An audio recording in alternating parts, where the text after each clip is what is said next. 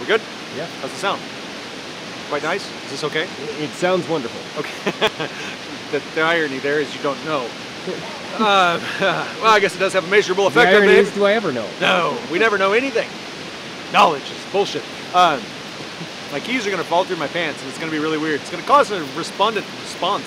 So I'm going to put them away. Anyway, so that's probably part of the video. That's starting the engine. What's that? Woo! Things really get me going, let me tell you. If you haven't figured it out, folks, this little segment vignette thing for Behavior Beast is respondent conditioning, and you know, beasts and respondents and reflexes. Anyway, so we're really, I'm really glad Ivan Pavlov is dead, right? Only because he did amazing work, and I'm going to boil an entire career into 5 minutes. In fact, I'm going to talk for about another minute here before I really get into it, and that's probably going to mean that we're going to boil him down into 4 minutes, which is really going to torque him off. Either that or I'm going to talk really fast, I don't know. Anyway, so let's look at respondent behavior, okay? It's one of the behaviors that we have to work with in behavior analysis. It's one of those basic concepts of all behavior. It fits for, you know, a vast majority of organisms respond this way, or have respondent behavior. Display respondent behavior, that's better. You don't have it. Anyway, so it's really simple. Reflexes. Oh, good. Oh, that one felt good. So the feeling, that's the reflex, right? We could modify things. So we could take a stimulus and pair it with hitting myself on the head, and that pairing, that other stimulus might evoke the response. So we'll get into what that is here in a second. But really, modification of reflexes is what respondent conditioning is all about.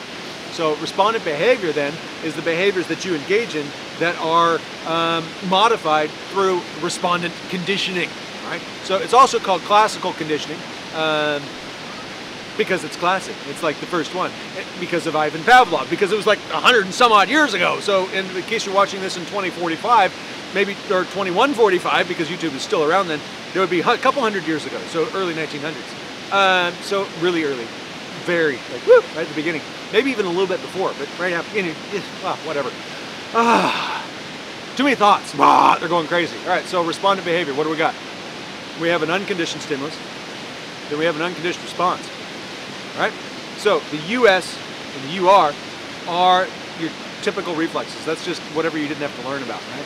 So some pepper in the nose, sneeze, right?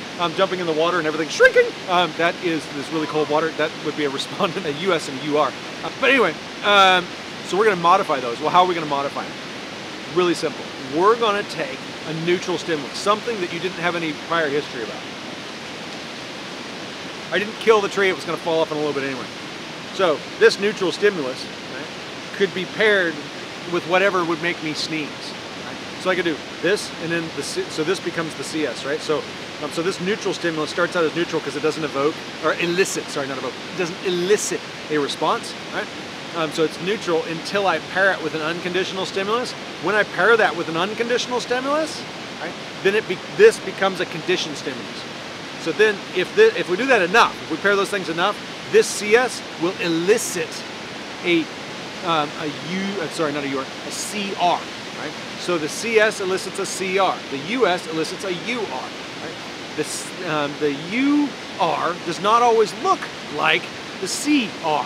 They're often the same. If I pair this with pepper in my nose 100 times or whatever, this may make me sneeze, and they do look the same, but it doesn't have to. There's lots of examples about where it doesn't have to. We don't have time to get into those right now. So CS, right, this becomes the CS through repeated pairings with a US, and it eventually will elicit a new response called the CR, the conditioned response. So that develops your responding to the world from a reflexive sense. So people that think reflexes are frozen and fixed in time, they're not.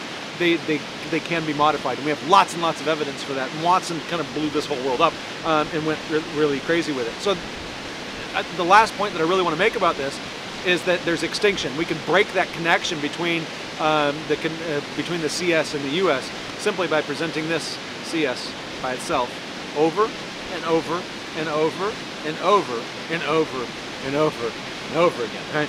So without the US. Again, there's a lot more to it. Look up the Rescorla-Wagner model, or wait until we record on the Rescorla-Wagner model to talk about it.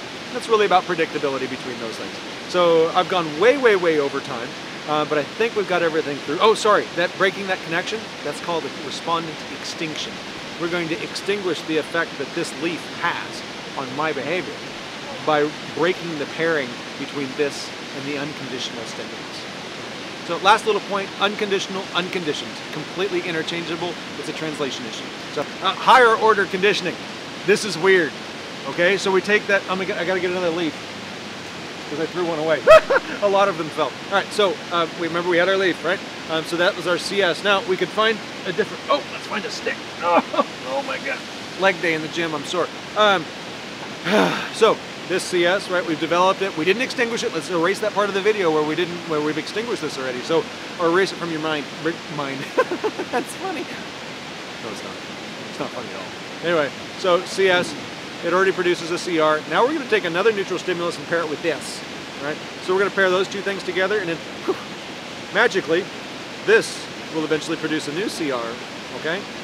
That's called higher order conditioning because this was never connected to the original stimulus that produced the original reflex, the US.